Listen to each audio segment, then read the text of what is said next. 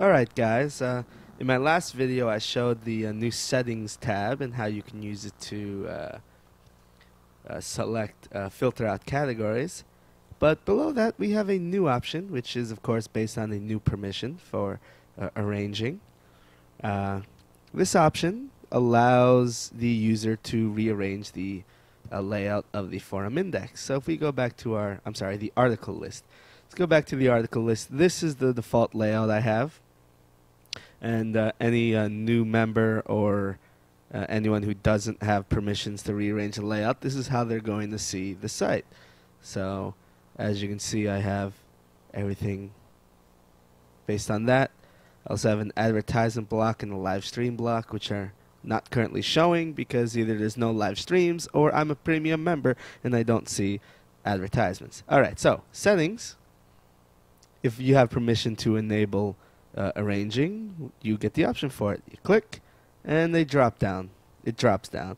And basically it's the same thing as rearranging a layout, except a user can do it now, and you drag and drop things all you want. So let's put recent threads 5 at the top, Facebook group, Twitter feed, and then status updates on the left. That makes all the social stuff on the left side.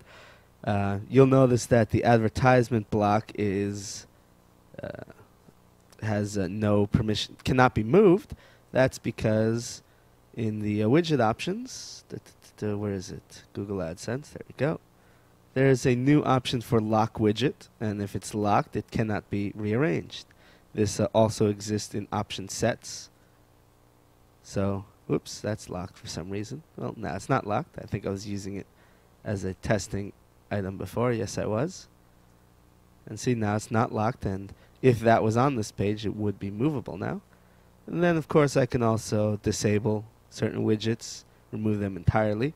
The advantage of this is you can have a lot of widgets in the disabled section by default saying, I don't want normal use for this stuff, but maybe somebody wants to put it on their screen. They can, have it. So widgets on reserve at the bottom. Click Save.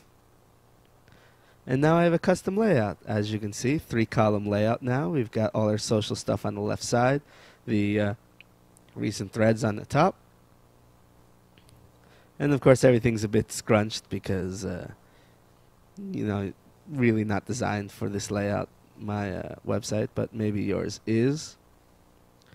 And it's that simple. And of course, next time you go back in, it'll show what you have it, and you can uncheck to reset all the settings back to normal. Pretty cool. Just wanted to show that I got that working again. I know I disabled it for one of the previous versions of XenPorta 1 because it became problematic the way I was doing it in the past with cookies and stuff. Now it's being done through a database setting. Anyways, that's about it. Peace out.